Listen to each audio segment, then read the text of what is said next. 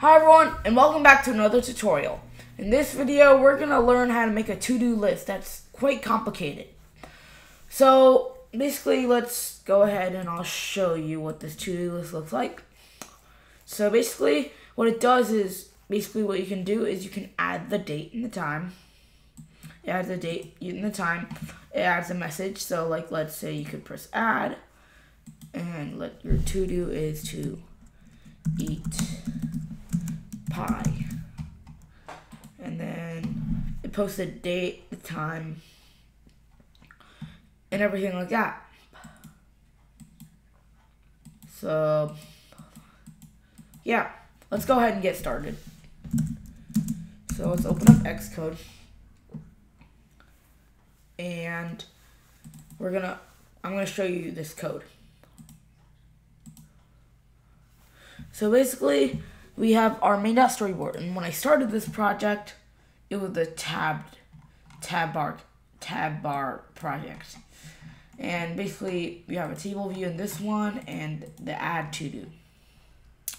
We'll start with the table view one. So here, yes, we're defining the outlet for the table view, and then we're making the array for the name, the notes, and then we're adding an array for the date. And of course a refresher so that we can refresh. And we see here that we're setting the arrays to NS user defaults that we had before.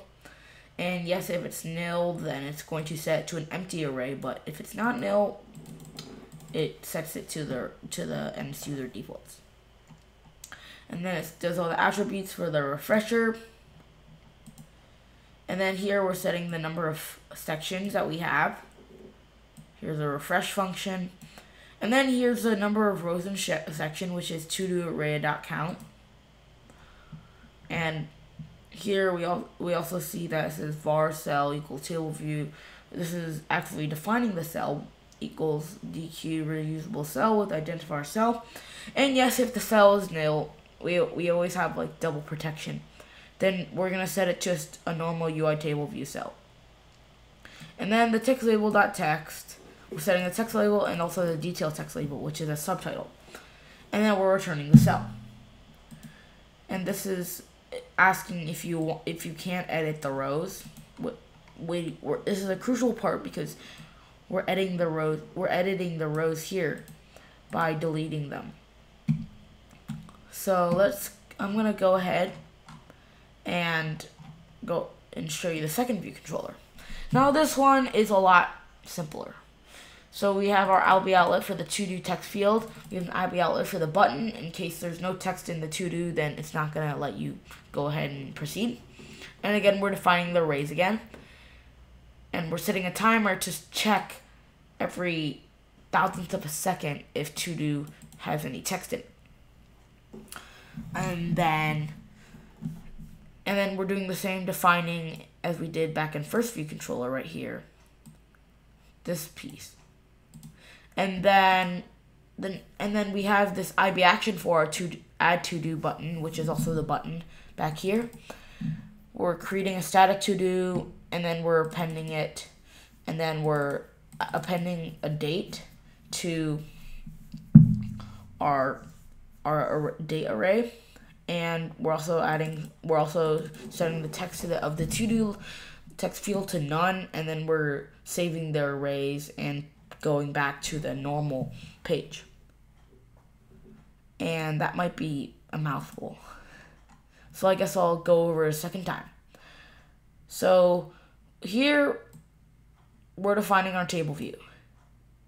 Here we're defining our to-do array, which is for our notes, and then our to-do array date, which is for the array of dates.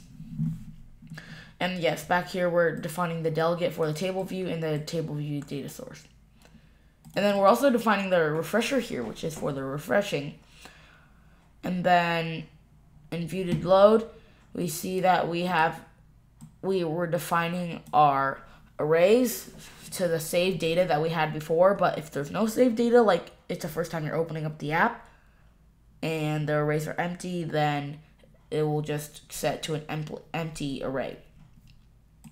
And then it's defining the attributes for the refresher, saying equal to UI refresh control. It's adding a title, adding a target, which is going to be which is this one, and that's adding it to the table view, and then it's refreshing.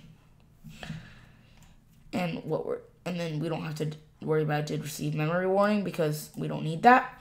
And then here we're setting the number of sections that we have in the table view, so that like little chunks of sections as we have. If you like go to settings, you'll see little sections of table view cells. That's what we're setting right here. We're only setting one section.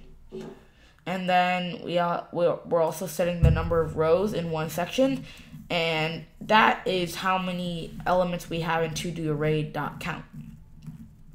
And then here we're actually going to do something different.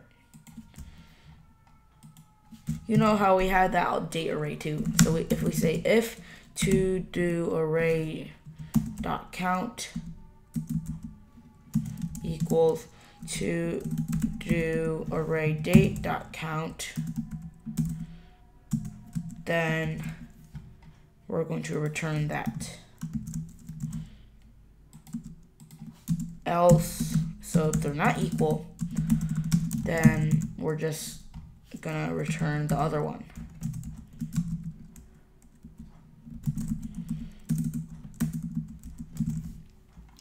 And then we're defining again the cell, which we have here. It's equal to DQ reusable cell from the table view with an identifier of cell.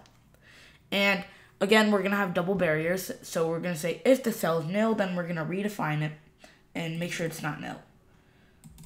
And then we're setting the text label with the main text to the toDoArray indexPath.row. And we're setting the subtitle right here to the date. And then here we're asking this function will change the permissions for if you can edit the rows or not, which is like delete, add, insert, stuff like that. This is just going to take us to the new page, like new to-do page. And then this one is letting us delete rows. So as we did back here, let's run it up again. So as we see back here, if we go back to to-do list, we see that what we can do here is drag to the side and it says delete. And if we press delete, it's gone. And again, you can do this with any of your notes.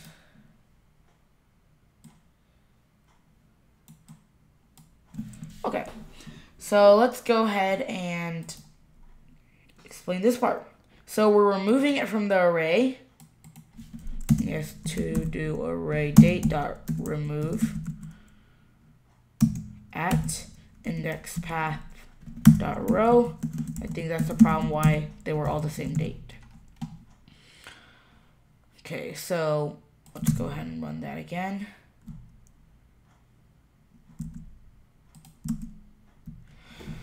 So basically what we're doing here is deleting the rows and setting the new array.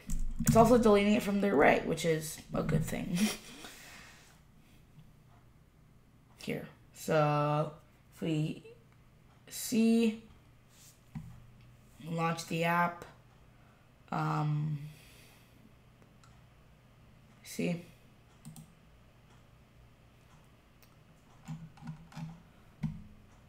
oh yeah, so basically let's go ahead and it says index at a range because our things. So for now we're gonna say let's cut that and we're gonna say toDoArray, or let's say ns user defaults dot standard. We're just setting the arrays dot array set, and it's toDoArray for key to do array. So we're basically setting them to nothing. Standard set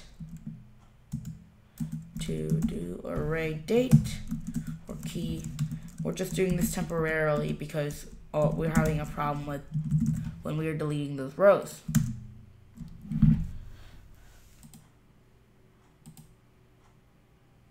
There we go. No problem. Now we got those reset. We can go back and make it back to our old one, which was just that.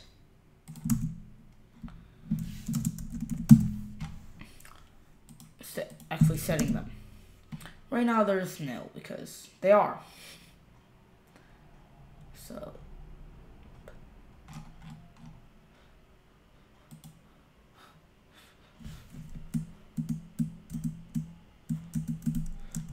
user defaults dot standard dot here. Nope. Just go back and do user defaults dot standard dot set your to do array key to do array.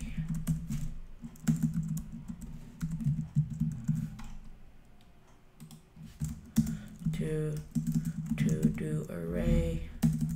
You don't have to do it there. Yes, we have to do it here too. User defaults dot standard dot set to do array date for key to do array date, and then let's try it again.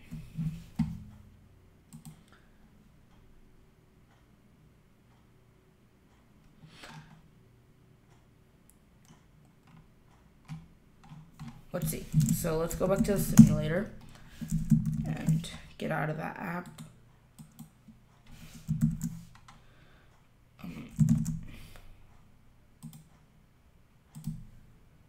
Let's reboot that simulator.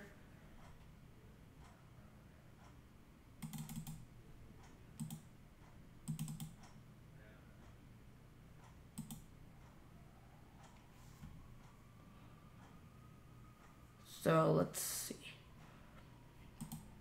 Let's go back. We're gonna delete this app. So what that does is that basically just removes all the data from that phone, that simulator, I would say. Here.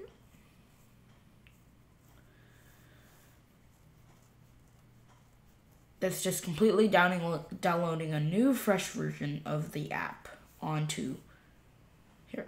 So there we go. Let's press add, and we're gonna add something like a random thing. And yes, we have the date. Probably a different time zone than mine. So anyway, guys, thank you guys for watching this video. Hope you enjoyed it. Yes, I will be posting the source code online in the link below. And hope you enjoy it. Bye.